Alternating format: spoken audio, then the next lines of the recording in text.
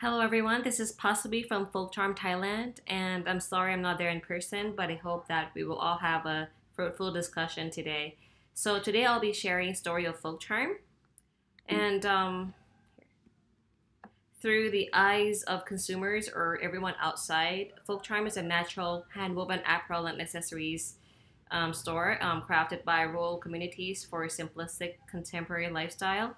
And here is some of our collections.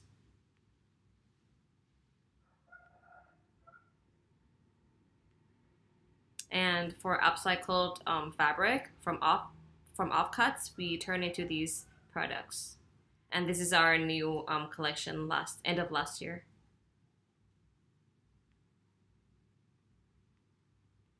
So the key message of Folkcharm is simple but significant. Here are the key issues we address. First is the aging communities in rural areas, and the younger generation are not interested in doing the crafts or traditional crafts that have been passed down for generations anymore. And there is also a problem with unfair middlemen, which leads to no access to a fair market, and of course, a lack of product development and because they're not aware of their own potentials. So these are the key social issues that Folkcharm started with.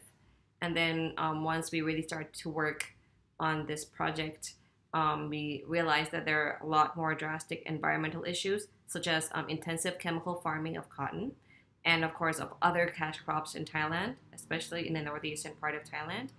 And in fashion and craft products, there's a lot of brands that come out. We use the word greenwashing to come out as ethical brands, but at the end of the day, the environment or the society is not really benefiting from it. And of course, the impacts of modern cotton farming that uses a lot of water and chemical and pesticides, as well as GMO seeds. And there's also an intensive use of harmful chemicals in crafts and also in industrial scale fashion industry. So these are the problems that, of course, anyone can see these days. And ultimately, the biggest challenge and problem that we see is a lack of consumer awareness on the value of traditional crafts, rural livelihood, and slow fashion. These are the three pillars that we work by, and we will slowly go into details one by one. We use the word fair a lot in what we do, and the way we interpret it is we use the keywords empowerment and mutual interest on one side, and on the other side, we use the word transparency and traceability. We think that to be a social enterprise or to be any kind of entity that promotes ethical consumption and ethical sales of products, I believe that transparency and traceability are the keys. In this case, we talk about transparent pricing and traceable supply chain. And in terms of empowerment, we look at skills development, we co-create products with communities, and we really have to brand ourselves as a business and not a charity. And at the end of the day, the bottom line is a fair price for livelihood, fair to their time, fair to the environment, and fair to the health of the makers as well as the health of the consumers. Farm to fashion. Honestly, I feel like I don't recommend people to do what we do because it's quite a long entire supply chain and it's quite complicated. But here I will talk more about how we do it. So these are the key, I wouldn't say business model, but the key process as to how we work. So at first, the cotton is grown rain-fed. So we grow during rainy season and we harvest right after the rainy season in about December. It takes about 3 or 4 months for the cotton to bloom and we're able to pick it. The process of growing is quite traditional. They use local strains of cotton, local seeds, and they don't use chemical pesticides or fertilizers. And when they take out the weed, they literally remove it by hand. And also, so this is a traditional way of farming. And of course, the second process is the traditional method of cotton processing, which is very rare now, of course, especially in Southeast Asia.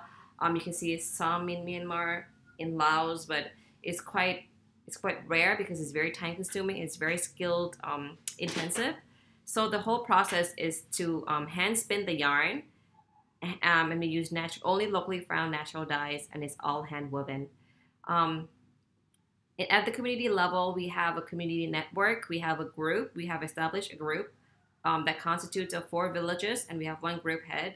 And of course, we also have a small group central fund to support activities of the group, such as travels to study more skills, such as natural dyeing, better skills in product development, things like that. And of course, after after the communities or the weavers um, collect get their fabrics collected or their products corrected, then they're all sent to Bangkok, to our studio, which is here where I am right now.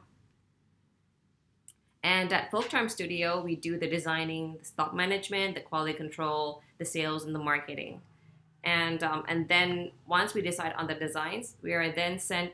The products are then sent. Then the fabric is then sent to the home-based tailors, seamstresses, and craftsmen who work from home. I did not mention earlier, but the entire process is home-based.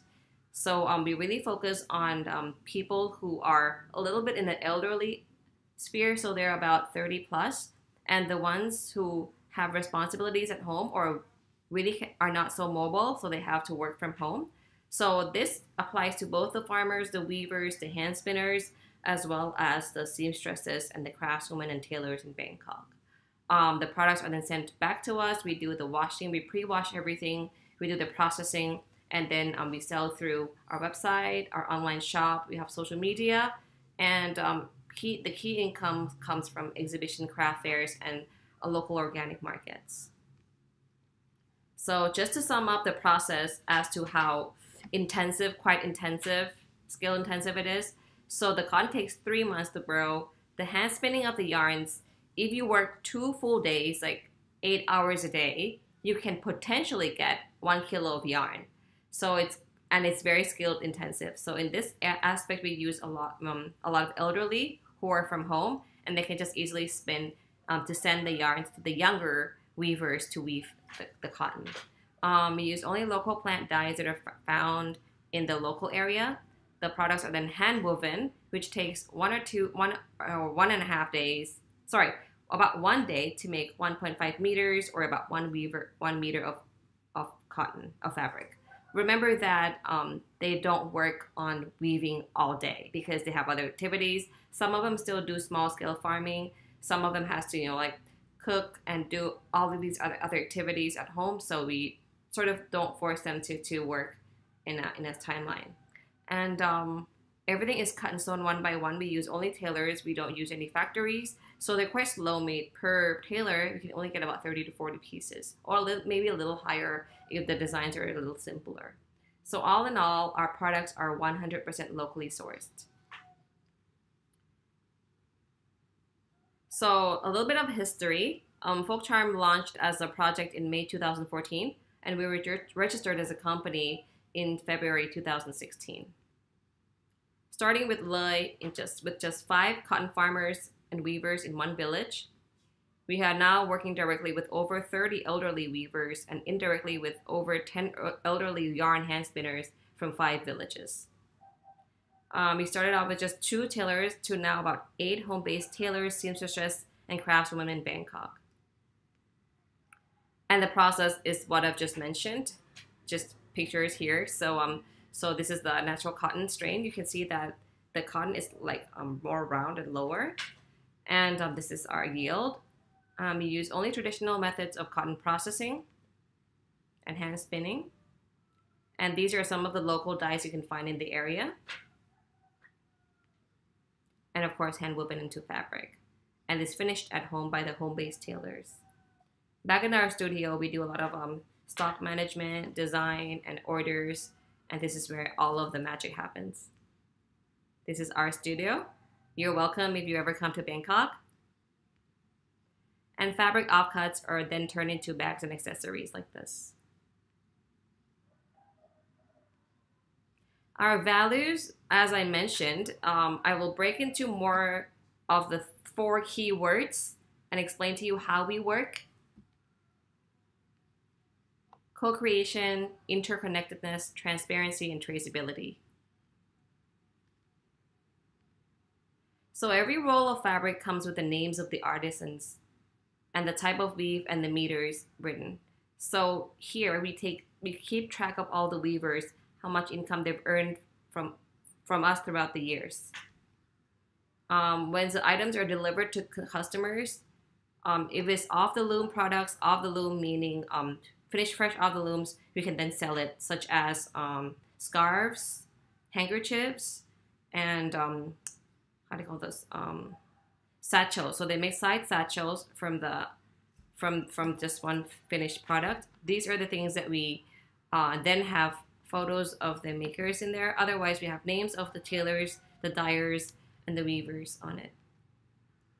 We also communicate a lot of the stories on on the website, and of course we have blogs. You can check that out on worldwideweb.folkcharm.com.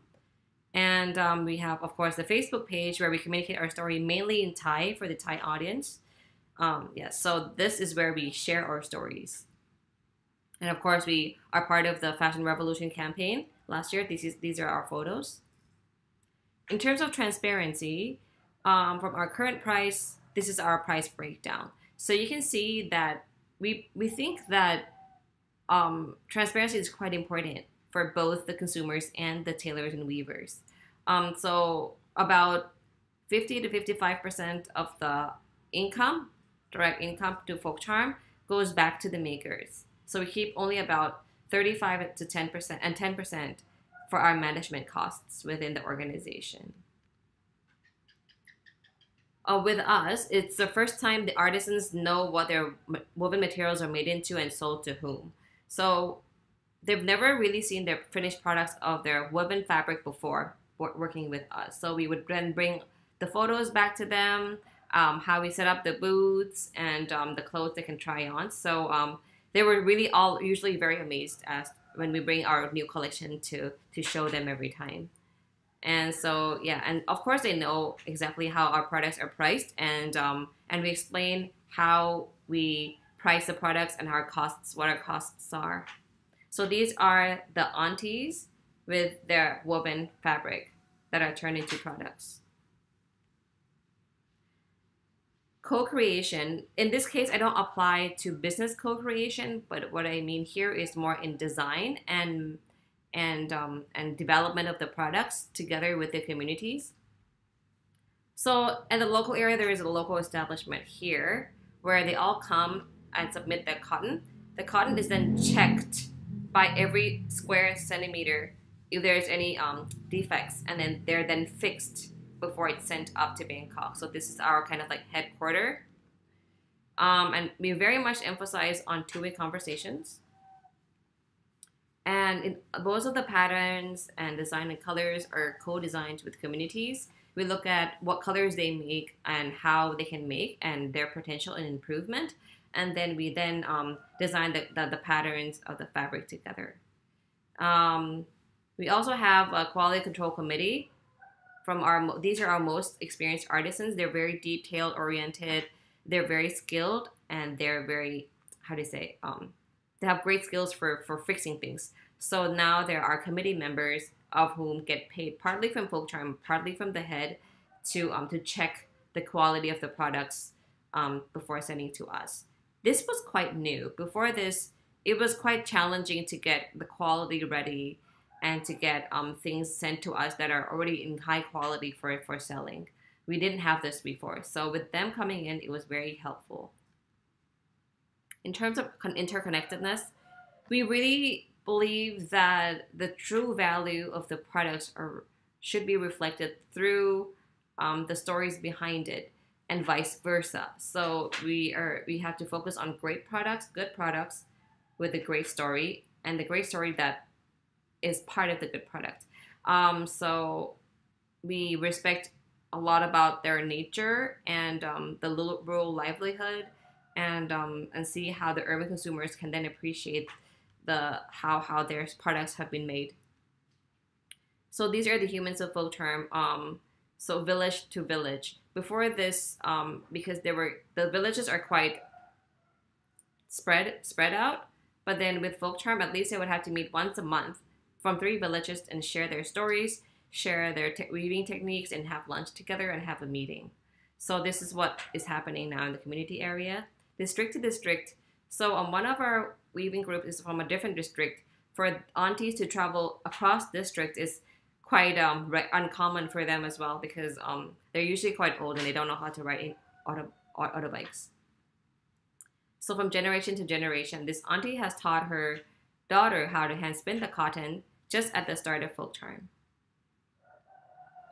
And through Folkcharm travels, are the key part of this project is this program is to allow the consumers to understand how the products are made and understands the humans behind their products.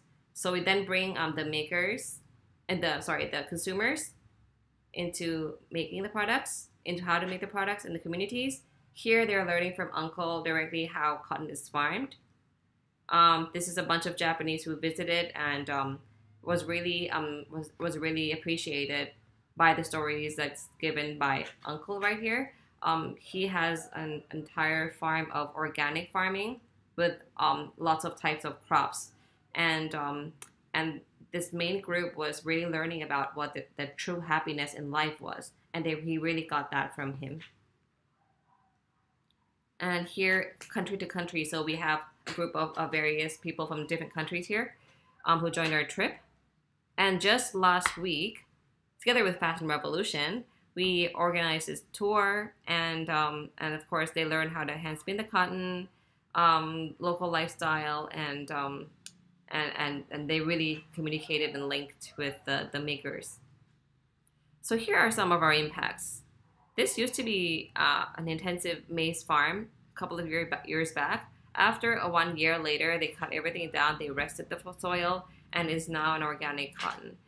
This cotton farm does not belong to us. None of the stuff belongs to us. What we did was that we designed the community process. We come up with a fair pricing we have our own standard of how we price the products, and then we support some of the seed funding or seed needful materials for them to get started, and basic skills like natural dyings and product design. So, and from that, they then are their own boss, so they can control the amount of crop they grow and how they weave and things like that. Here, Auntie Dang right here, her grandchildren has never seen hand spinning yarn before until Folkcharm came in and then they started to spin the cotton again. And the income from weaving in the communities increased by 30 to 50%. And since 2016, we have generated over 4 million baht back to the communities. And you can see here, more than 90% of our packaging is from recycled or reusable or biodegradable materials. So we really try to be quite mindful in our entire process. The key challenges is what I would really love to share, and we really have to be realistic once we are social enterprises as to how we're doing as a business and how we're making impacts. So the lessons I learned are this.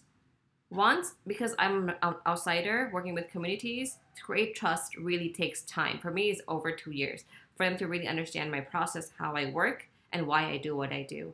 Another one is that community conflicts and conflicts of interests is quite inevitable when you work with the communities, and learning how to manage it, how to avoid it, and how to not affect the community dynamics is challenging. And finding the balance in the community development and making profit is challenging, and also finding my own personal balance as an entrepreneur and as a person has also been quite challenging.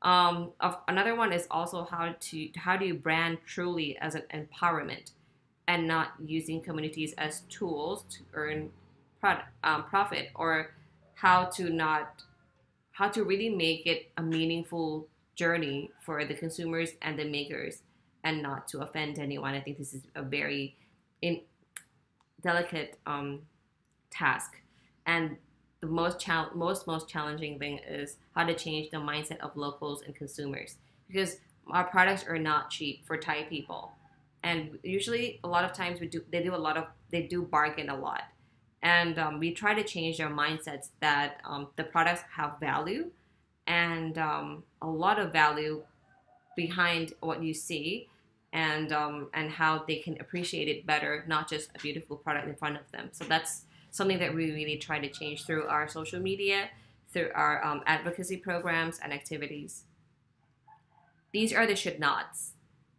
Because my background is in rural development, I really thought that I knew it all when I first started. Um, so it's not a good idea to make presumptions on what is good for communities, and do not ever disregard their existing livelihood. We have to respect how they live, how they have been living, not to change the local dynamics, and how to work alongside that. You have to be really clear about when you make any decisions, or how you communicate, or when you have community meetings with the locals, on whose interest is it that you're speaking for. Is it yours? Is it the companies, or whom? So that your voice is clear. Otherwise, they also get a mixed message and interpret it and translate it differently, and hence create a negative impact on themselves and the group. Um, Also, there's a lot of we tend to make a lot of speculations as development practitioners, and we would and do not make those speculations become promises to them, because once it upsets them, it upsets the entire chain. Um, do not overvalue the resources. At the same time, do not undervalue what they can do. You don't take ownership of the community unless you have to, in terms of copyrights. But apart from that, the keyword empowerment here is very important. And one is that I don't believe in monopoly, and never ever be too kind of lenient. I think this is what NGOs and us with social backgrounds tends to do, and it would damage us as a business in the end. The shoulds, though, you have to be realistic about the community situation. Be sure that it's empowerment and not just helping or greenwashing. Do what you truly want to do, have clear objectives. I'm sure that it never really came across as clear objectives in the beginning, but once through time, once you go through a lot of learning processes, a lot of do's and don'ts, a lot of mistakes, then you would end up with a pretty clear objective about what you want to do. For Folkcharm personally, our objective and vision has never changed, but the way we work has changed completely for us to be here today and be sustainable financially. Quality control is very important, especially for craft products, regardless of how community centric you are. Finding the balance is what you have to always try to do. Facilitate change. Do not force change. And you'll understand it as you go through it. And the things to keep in mind are their culture, the existing resources, community's willingness. This is key as well, because a lot of designers tend to go and suggest what is better for the communities, and end up not, and the communities creating those products and end up not having the market for it. So they kind of like lessen the value of the relationship between people from urban area visiting them and trying to develop something together. And also consider their livelihood, and consider that it's not just the money that they want. It's also about community pride. It's about personal pride. It's about human value and connectedness with others that they may want. And community's capacity has to really be considered, and you have to understand the local dynamics before you do anything. The inevitables is, of course, conflicts of interest, community conflicts that you should never be involved with. Always making big mistakes and bad decisions is normal. As a social enterprise, there's a lot of sunk costs. So you have to know how to manage that, and it's very quite normal for us to be taken advantage of and being cheated, and that's what I've gotten used to throughout the years. And to create change, you have to be willing to be the cause of conflicts. So this is our group. And well, just quickly, I would like to go through another information, cassette of information about Volk's Craft. So Volk's Craft is an ethical crafts hub in Thailand. We have established ourselves about 4 years back, just when we started Folkcharm, together with a few other brands who have the same vision in starting a social enterprise on crafts. And so we try to be a matching and sharing and infusing group. These are some of the brands, and I'll talk about them quickly later. So the objective of the Volk's Craft is to link, network, and motivate each other and to share experiences to fulfill the gaps of capacity building and learnings through the things we like. For example, maybe whether it be product development or business development. Standard setting is very important, so that's what we try to do. If you want to be a social enterprise, if you want to be a fair trade, ethical business, what are the standards that exist, and you have to follow them. And of course, we feel that having more is better than none. So I feel like when we go to markets or selling alone, it has less power, and the message and the story is less loud. It's just one of you. But when we organize ourselves together as a group, the message is a lot louder. We all have different types of products. We have different stories behind the products. But one thing is the same, is the whole ethical aspect of it. And so, yes, so we want to create a market together, and we have social advocacy together. Back to this. So some of the examples is on the top right, very detailed embroidery from the northeast of Thailand with indigo dyes.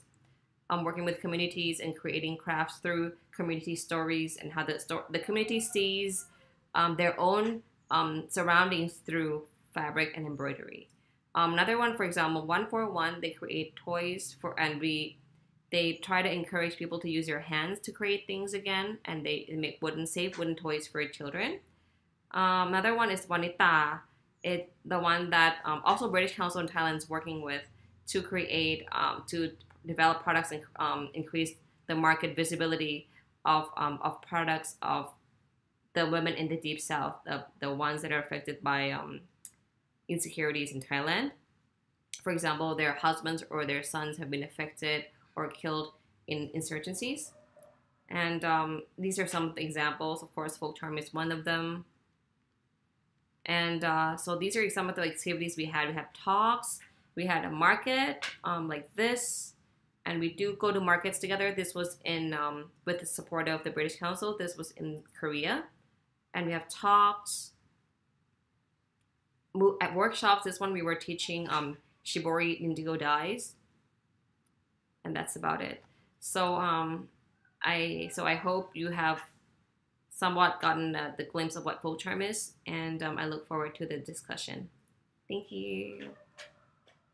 Bye.